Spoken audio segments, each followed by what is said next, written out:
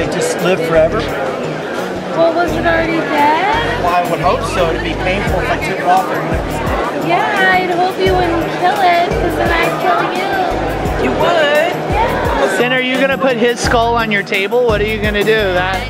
So it's okay to put his skull on your table, Actually, but not, I'd put his skull on my altar right there. Well, this could just be an interesting scientific thing. Maybe this. What is this the skull of? Is this a what kind of lizard? Soft-shell turtle. Oh, interesting. I wouldn't have recognized that as soft-shell turtle. I couldn't quite tell. Soft shell. This is a snapper. That's a snapping Right. turtle. That one I recognize. What's this one? That one is soft shell. Awesome. Okay. And you say this is a Bengal tiger skull? This is a Bengal tiger.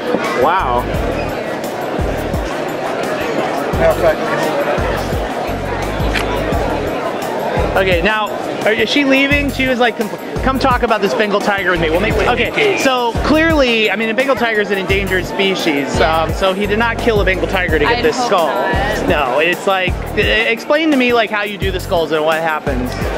these particular skulls came from a private collector, private zoo here in the state of Florida.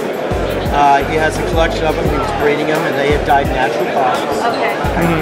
Then the animals go to a taxidermist who then takes the hide off.